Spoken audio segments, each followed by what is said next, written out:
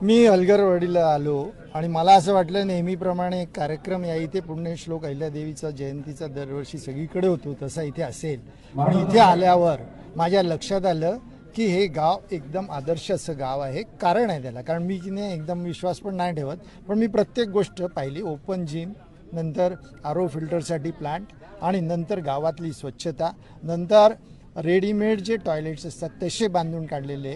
नंतर मी म्हटलं आमच्या इथे शोषखड्डे काही व्यवस्थित काम करत नाही आणि त्याच्यात पाणी साचतंय, तर त्यांनी शोषखड्डे दाखवले जिथे बिलकुल पाणी साचत नाही आहे। आणि त्यांनी मला आव्हान पण केलं की एकही डास दाखवा तर 1000 रुपये मिळवा। तर मी त्यांना गमतीने म्हटलं पण नागपूरवरून मी काही बाटलीत बंद करून डास घेऊन आलो असतो।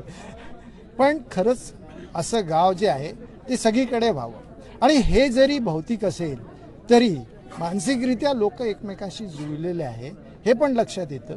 कारण त्यांच्या कार्यशाळा ज्याच्यात प्रशिक्षण दिलं जातं, जे आपण फक्त बोलतो असं केलं पाहिजे, त्याच्याऐवजी त्यांची एक व्हेकल आहे त्यांचं ज्याच्यात प्रशिक्षण दिलं जातं। आणि प्रशिक्षणात मला असं वाटतं की कौशल्य हे फार महत्त्वाचं आहे, आणि ते कौशल्य विकासावर आणि सर्वात शेवटी त्यांना उद्योजक म्हणून बनवणं।